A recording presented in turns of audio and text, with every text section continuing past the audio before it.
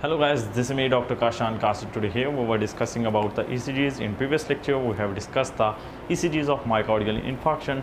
Today we are going to discuss another topic, which is the cardiac axis determination.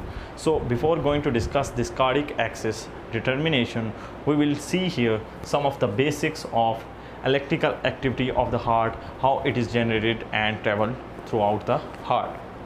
So basically the electrical activity is generated in the heart from this SA node, and it travels towards the AV node, and from that AV node it is traveling to the bundle of his, and from that bundle of his two branches, that is right bundle branch and left bundle branch, are originating. So the electrical activity is traveling towards the right and left bundle branch. So overall this electrical activity is traveling from right side of the heart towards the left side of the heart. So from right side, which is right atrium, the electrical impulse is traveling, and it is traveling throughout and towards the left ventricle, which is the left side of the heart. So this is how the electrical activity is generated and traveled throughout the heart. So this electrical activity is collected by means of electrodes or the leads we called lead 1, lead 2 and lead 3, and AVR, AVL and AVF. These are the 6 leads. We have discussed in detail the leads of the ECGs, but these 6 leads are here important because these are collecting the data for this cardiac axis. So basically these leads, lead 1, lead 2 and lead 3, are collecting the potential difference between the limbs, left limb, right limb and the left leg. So these limb leads, L1 is collecting the potential difference between left arm and the right arm. This is lead 1. Likewise lead 2 and lead 3 are collecting the potential difference between left arm and the left leg, right arm and the left leg. This is how this triangle is formed, and this is the diagrammatic representation of the electrical impulse collected from the lead 1, lead 2 and lead 3. Likewise there is another lead we called AVR. These leads are called augmented leads, AVR, AVL and AVF. These 3 leads are augmented leads, and these are collecting potential difference or data from, this is AVR. This AVR is actually augmenting the potential difference. So this AVR is showing the right arm potential. This is a positive potential of AVR. This is left arm potential, which is showing the positive potential of AVL, and this is AVF, which is showing inferior part or inferior surface of the heart, and this is also positive. So combine these 2 diagrams. This is the triangle which is collecting data from these 3 leads, lead 1, 2 and 3, and these 3 leads, AVR, AVL and AVF, are forming this diagram. This diagram is formed when we complete this AVL by showing the dotted lines. These dotted lines are showing the negative data of AVL. This is showing, dotted lines are showing the negative potential of AVR, and this is of AVF. So combining both these potentials are showing us the hexagial diagram. This is the diagram which is hexagial diagram, and this is showing the whole cardiac axis, and this cardiac axis is actually the depolarization, and this depolarization is collected by the help of these leads. So this depolarization is the major depolarization, which is due to the QRS complex depolarization, or we call the contraction of the heart, which is shown in the form of QRS complex. This is the QRS complex showing the major ventricular wall depolarization of the heart.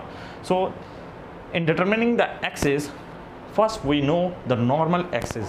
The normal axis lies between -30 to -90 or +90.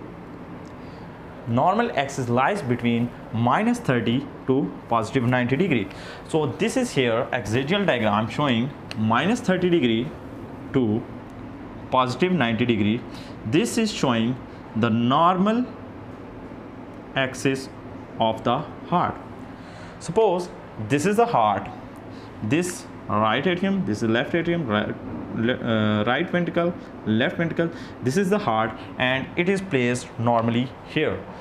this is the normal location, and this is the normal axis of the heart, which is between -30 and +90. So this is the normal axis of the heart. So whenever there is a deviation from the axis, we called it right axis deviation or left axis deviation. So whenever the heart is moving away from this normal axis or towards the right side, we call it right axis deviation. And the normal value for this right axis deviation lies between +90 and 180 degree. Likewise, whenever the heart is rotating away from the axis, normal axis, which is -30 degree, it is moving towards the left like this, away from this, we call it left axis deviation. So the left axis deviation lies between -30 and -90. So until now we have discussed the normal axis, right axis deviation and the left axis deviation. There is another deviation which is lying between -90 to 180 degree. This is the extreme deviation of the heart. So these all the deviations are shown in the form of hexagial diagram here. This is the determination of the axis with the help of hexagial diagram. We have another method which is usually seen in the form of ECG. When we look at the ECG, how can we know the exact deviation of the axis? So by looking at ECG, we can also get the deviation. So this is the hexagial diagram system to get the axis deviation concept. So until now we have discussed the normal axis, which lies between -30 and +90, left axis deviation, which lies between -30 to +90, right axis deviation, which is lying between +90 to 180 degree. So there are causes for this left axis deviation and right axis deviation. Left axis deviation is usually due to left ventricular hypertrophy. There can be left bundle branch block, WPW syndrome, or there can also be other causes for this left axis deviation. Likewise, for the right axis deviation, the causes are right ventricular hypertrophy, left ventricular infarct. All these are the causes. Dextrocardia, WPW syndrome is also involved here. So these are all the causes for right axis deviation. There are other causes for these we will discuss in some other video. But now, until now, we have discussed the hexagial diagram system for determination of the axis, which is the right axis. Either it is right axis deviation, left axis deviation, or the normal axis of the heart. So there is another method for determining the axis deviation, which is left axis or either the right axis deviation, by looking at ECG. So now we are going to discuss how we will get the axis deviation from the ECG. So before going to discuss the axis deviation from the ECG, I will tell you here some of the points regarding these leads. Lead 1, lead 2 and lead 3, AVR, AVL and AVF. All these are collecting the electrical signals for the axis determination. Now, for the axis determination from the ECG, we will look at the main leads, which are lead 1, lead 2 and AVF. So these three leads are very important for collection of data for the determination of axis from the ECG. So whenever you will look at the ECG, you will look at lead 1 and lead 2. So first look at these lead 1 and lead 2. Whenever the lead 1 is showing positive deflection and lead 2 is also showing the positive deflection. Positive deflection here means the QRS complex is positive. The QRS complex is actually the major complex of the ECG.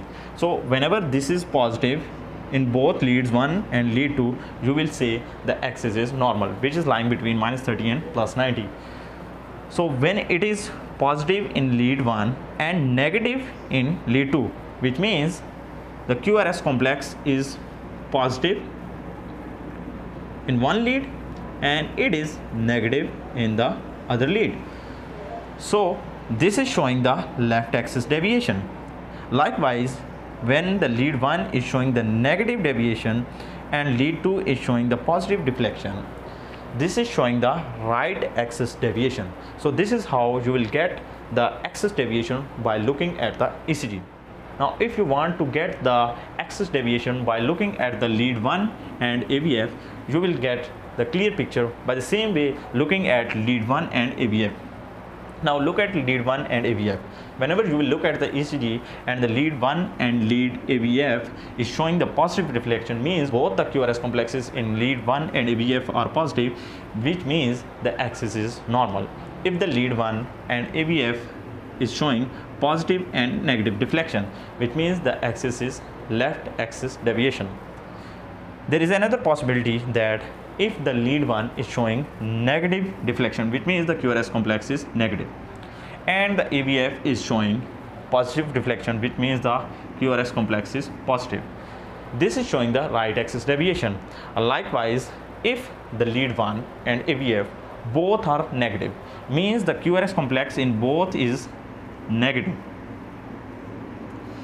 So in this case, there will be a deviation we call the extreme deviation of the axis. So these are all the points you should know before going to say that the axis is either right axis or left axis or extreme axis. So this was all about today. Hope you like my video. Thank you very much for watching. I'll see you in my next video.